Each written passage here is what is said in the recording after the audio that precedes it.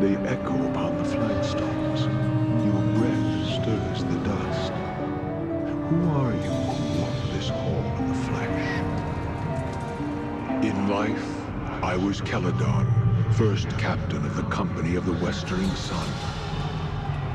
In death, I am nothing. The dead have no titles. You stand within the Hall of Remembrance.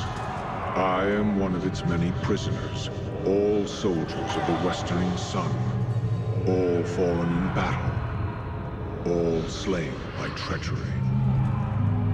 Our spirits are shackled to the walls and shadows of this tower. We are doomed to stand, to remember, and to wait for Eldrith's release, and our own. Who is Eldrith? Much time has passed, I see, for how many names to have been ground beneath time's heel. Have you not heard of Eldrith the Betrayer, the traitress of swords, Eldrith of the Westering Sun? That she has been forgotten is irony of a sort.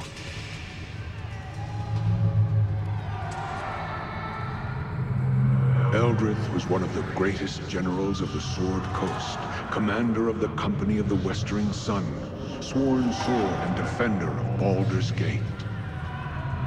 She served with honor and distinction in the first and last seasons of the Sundering War, the Crescent Port Siege, and finally, the campaign against the Black Horde. In all these battles, she was victorious.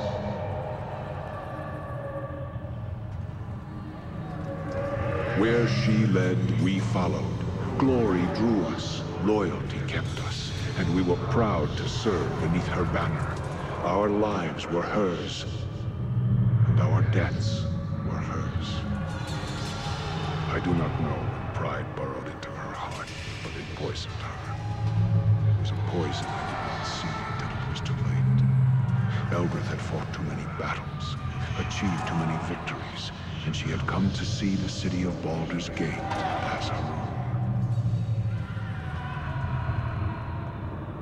On the day of the Great Betrayal, and the last day of the campaign against the Black Horde, I left my wife within the walls of Baldur's Gate, where she would be safe, and told her I would return.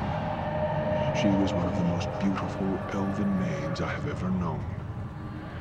There are times when I feel as if I hear her singing for me still, waiting for my return. Then I fear her spirit shall never be laid to rest while I am trapped here. My wife, to think that she suffers still, and for my sake. Our company took the field against the Horde and scattered them, even though the orcs and goblins outnumbered us 5 to 1. Still, in the rout, almost half their forces survived and fled the field. Eldrith was determined to pursue them. The Dukes of Baldur's Gate refused.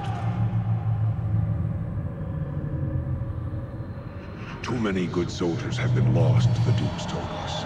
They and the people wanted no more of blood and death, and they felt the Horde would not return. Eldrith was furious. Even though we had lost many men, she felt it was better we deal a death blow to the Horde and ensure they never threatened Baldur's Gate again.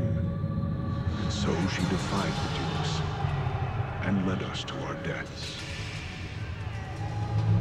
Already weakened, we chanced upon one of the straggling bands of the Horde and cornered them within the Dosiah's cleft. It was tactical brilliance in trapping them within the canyon. But in doing so, we gave them no choice but to fight us.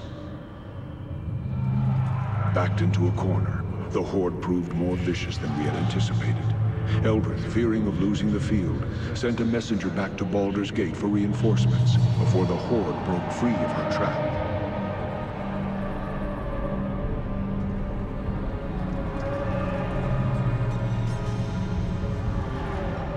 The reinforcements never came, and the Horde overran us.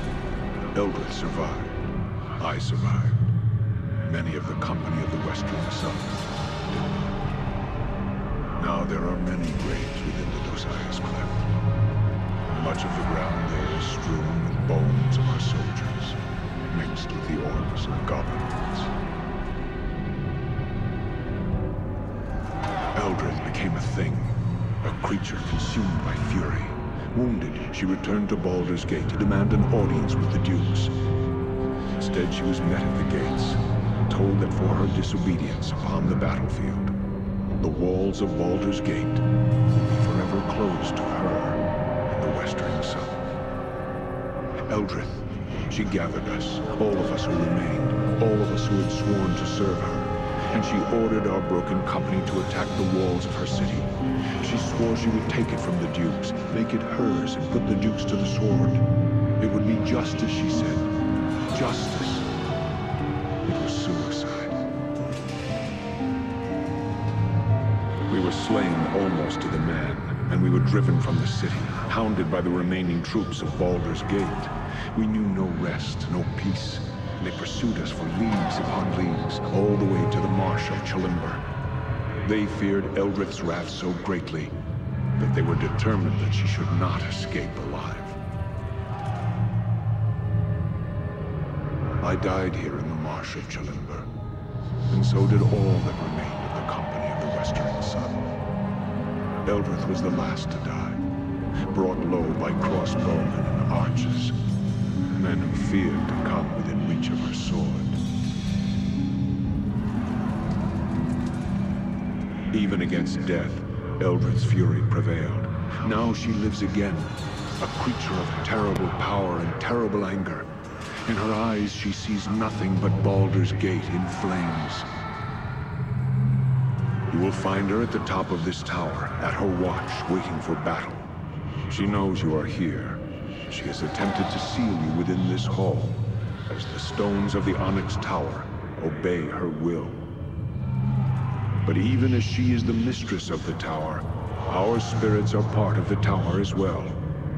I shall allow the stones of this hall to part so that you may reach her, and I pray, kill her for the last time.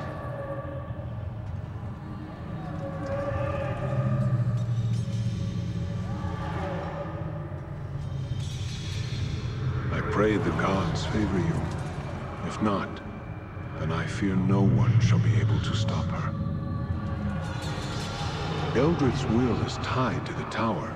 Surely you know that when she is slain, this tower will die as well. It will fall into the elemental plane of fire and be consumed. You cannot escape this tower while she lives, and not after she is dead.